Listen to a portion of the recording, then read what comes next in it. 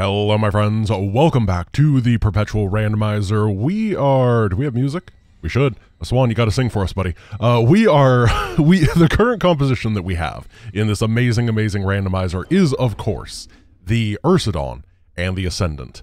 Now, we're going over here to the randomized turrets thing so that we can have our missile turret apparently replaced by the photon cannon. And then we are going to jump on in to mission number 4. We did the first 3 last time. We're getting the Corpser Roach. Now, I decided on something. By the way, the random attack waves, it says what they are up here. I'm not going to be looking at them for the most part, but they are randomized. They are way harder than the base Brutal game as a result. And I will not be showing them off or anything. We're just going to learn what they are when we get there. So, you know, too many decisions otherwise.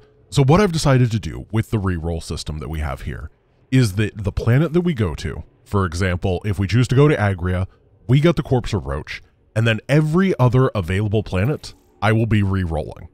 So that is the way that we're going to approach it, and hopefully that gives us lots of options for very funny stuff. Of course, you guys still vote on which planet we should go to next. Voting via just upvote what planet you think is interesting, or what what unit you think is interesting, not what planet. And then we will go and get that unit. It's, I think that is the best way to do it. Make sure that it is the unit, that way we can have everyone voting on the same thing and not have a bunch of split votes for the same thing, if that makes sense. Let's head up here, grab this really quick. A little bit of cash. We obviously need the gas because this is a silly composition that we have. But we have these Ascendants who have this healing aura, and then we have the Corpser Roach, which should be insane. We can both eat the roach for energy and then burrow it to gain HP back really easily. And we can eat the little guys that they spawn. It's like a double buffet.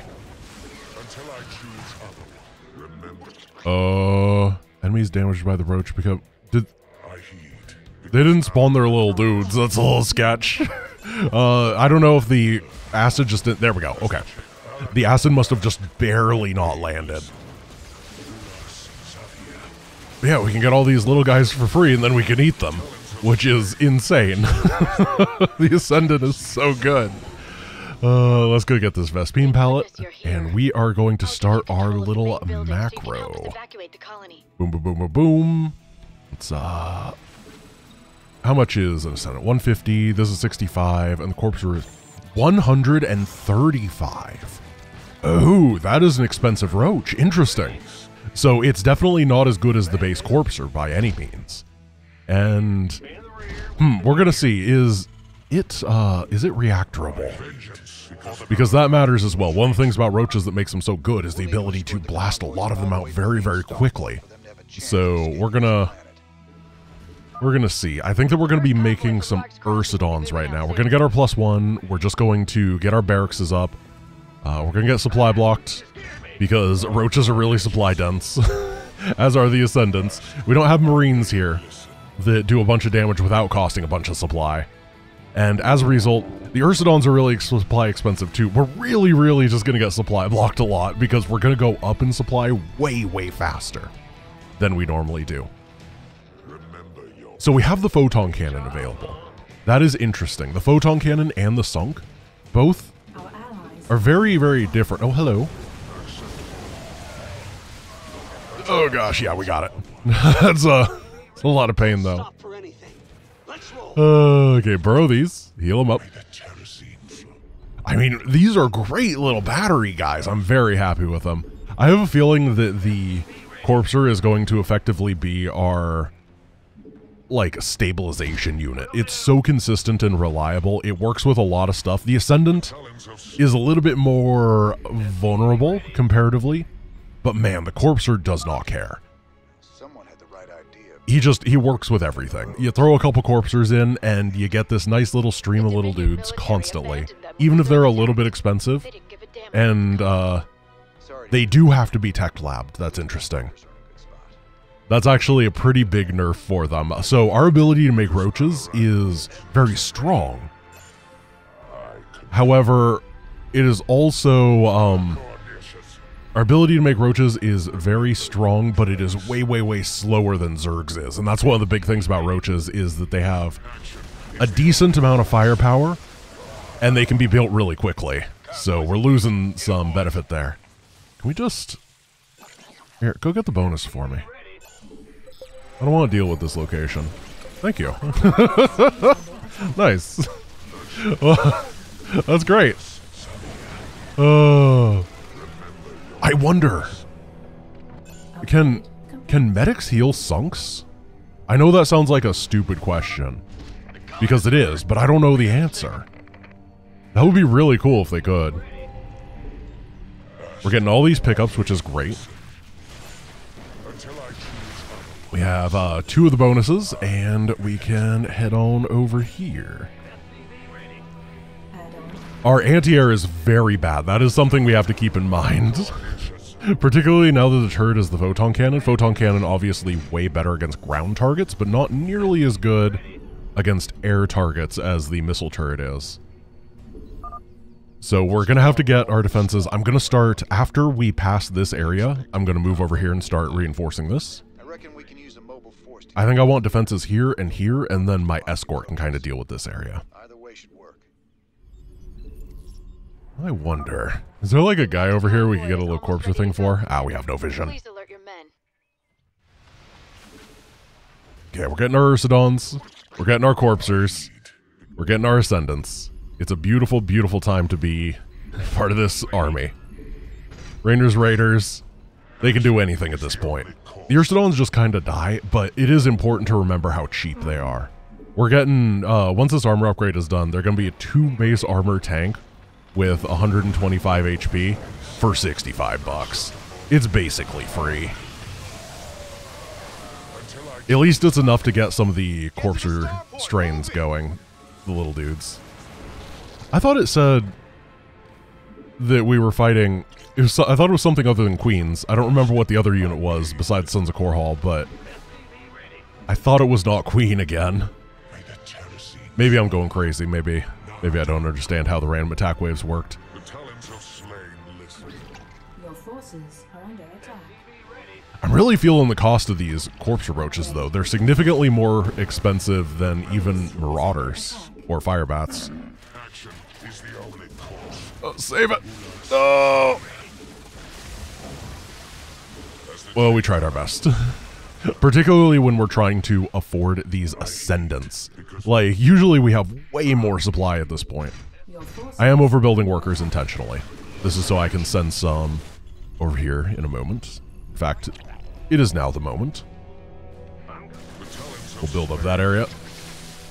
You guys, how about you run down there and try to grab all that money? The number of things that we're going to be able to do with these little corpser guys is actually kind of ridiculous. Here we go, free cash.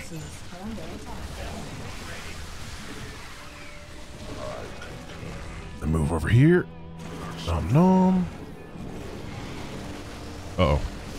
I left some guys at home, but I'm not sure I left enough. We're going to kite these back to our ally. We're going to start running back over here.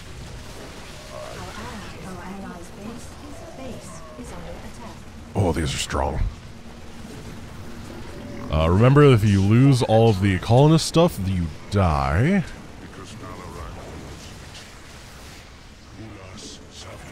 Nom nom. We're going to have to leave these at home for now. We're all right. Oh, there's a couple more. Ah, they killed all the workers over there, too.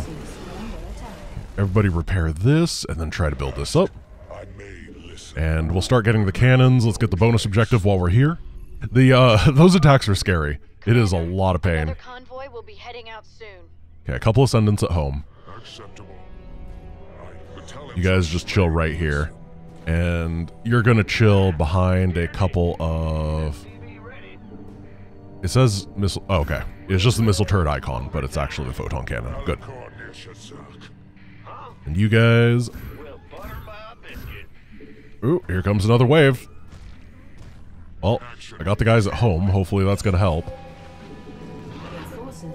One thing that's interesting about the cannon is we cannot warp them in, which is a big nerf to the cannon, of course.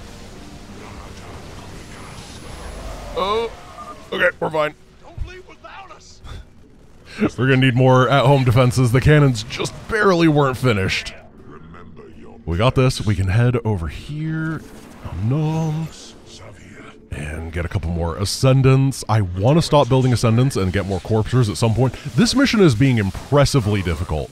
The addition of these extra attacks in tandem with the power that the lack of marine is, I guess. The enemies get a lot of bonus power because we don't have marines. Big job, huh? What's going on? And the inability to vaporize things really quickly. But I think that we're going to be okay. Your forces are under attack. I just need to really quickly restock that just in case. Okay, got those guys here. We're fine. Deepo. Don't want to blast that out of the sky. We got to rely on our ally for anti-air. Hopefully not too many mutas hit. I'm glad that the attack waves are not mutas. Are these vile? No, they're not. Okay. They're just purple. That's roaches. I can't tell roaches apart. They kind of looked vile. It's always worth checking. You never know what you're gonna... Ah, muta. Ew. Gross. Sorry, I'm on a no shrimp diet. This is the worst one-liner ever. So I was thinking about these static defense pieces, and there's actually a debate to be made about which one is better. Because obviously we don't have any ability to increase our shield capacity or upgrade our shields or anything like that. Do you get... Yeah. No shield upgrades from armor or anything like that. But, the cannons are repairable. The sunks, on the other hand, are way more durable, and they do a lot of damage. But they can't be... They can't be repaired. Also, not being able to warp in cannons is definitely a big loss for the cannon. So I think that both of these are not necessarily the most optimal thing in the world. And we're just going to do a little bit of a combo of them. Have them work together. Okay, you guys here. I think at this point, we're going to rotate something like this. That seems good. Oh, not my static defense. No! Oh, they have 2-2. That is... No wonder they're busting through it so fast. Oh, that's why we need the sunks, is their additional armor is really helpful. But yeah, we can repair the cannons because they're mechanical buildings. It's just one of those weird StarCraft things. Everyone's here. Let's go.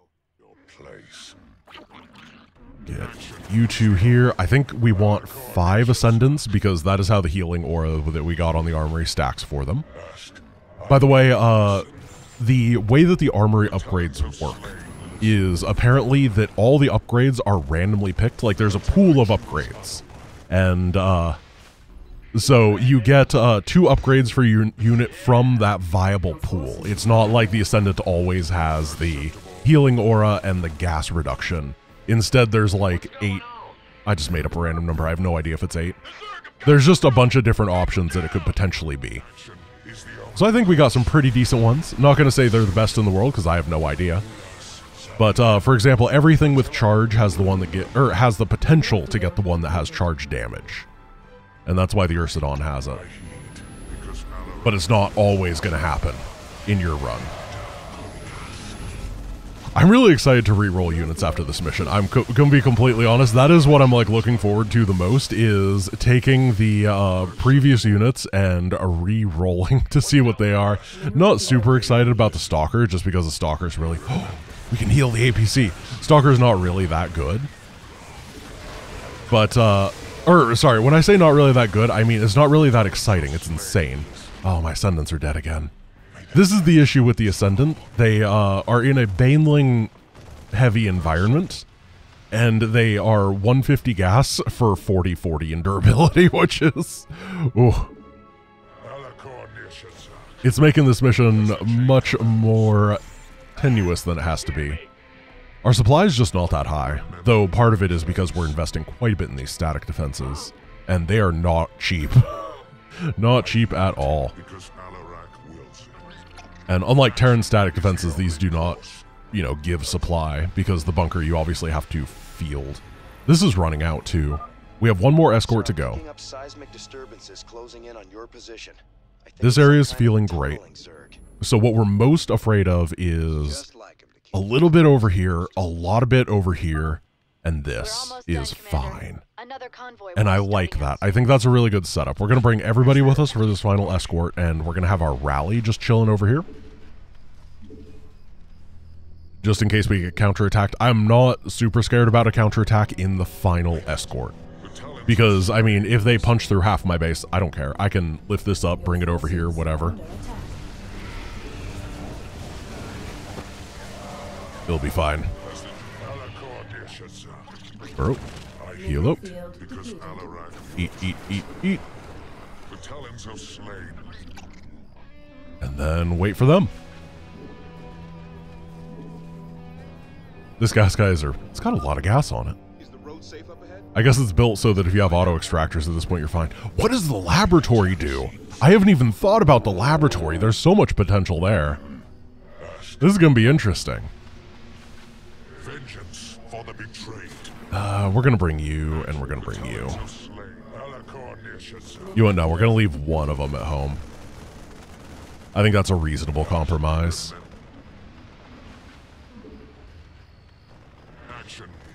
You can get them, Marines. Oh, we're not good against structures, are we? We have, like, nothing that's good against that. Okay, go, go, go, go, go. Oh gosh, we've taken a lot of damage on the APC already. We have this little healing aura. It's doing its best. Patching it up. Big attack wave. Right in our vulnerable spot, but we brought so many of these guys that it's okay. We hit the critical mass, and they don't have the banelings to stop us yet.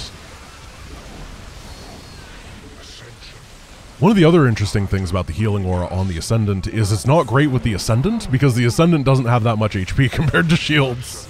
Like, it's equal and it's low on each, so the chance that you're going to be low is not, like, super reliable. You might just be dead. Okay, be very careful here. I don't know what's coming out of there.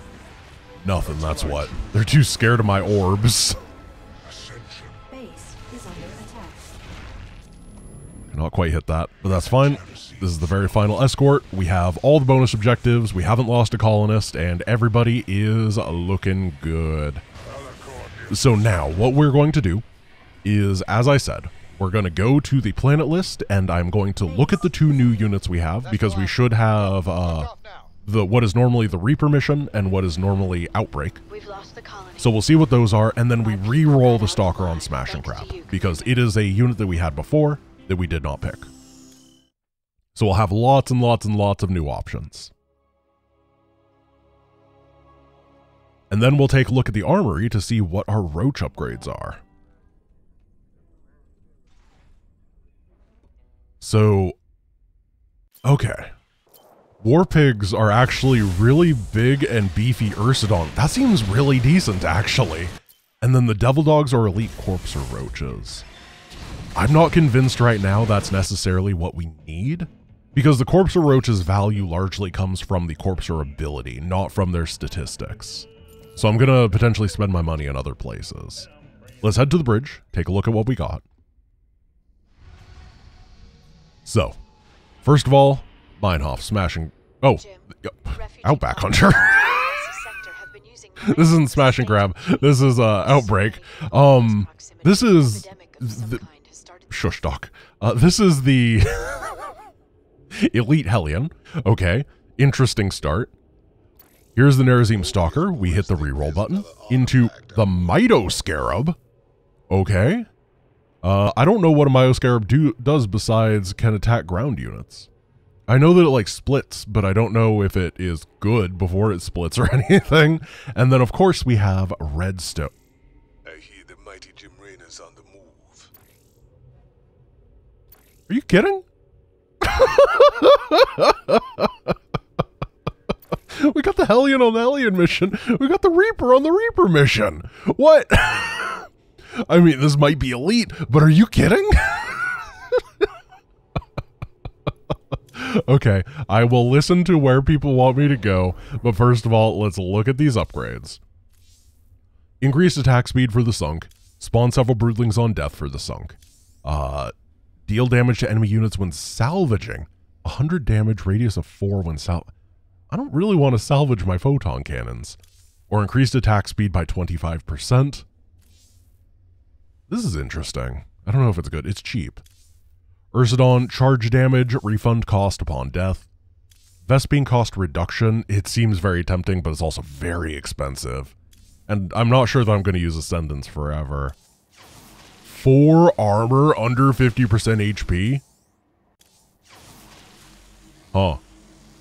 Alright. That's a lot of armor. That's a lot of armor for Wings of Liberty where we're fighting Zerg who have a lot of Zerglings. That seems pretty good. That is going to be it for today. I'm going to give you one more look at this. Thank you guys for watching. I hope you enjoyed today's episode, and I will see you guys tomorrow. Peace.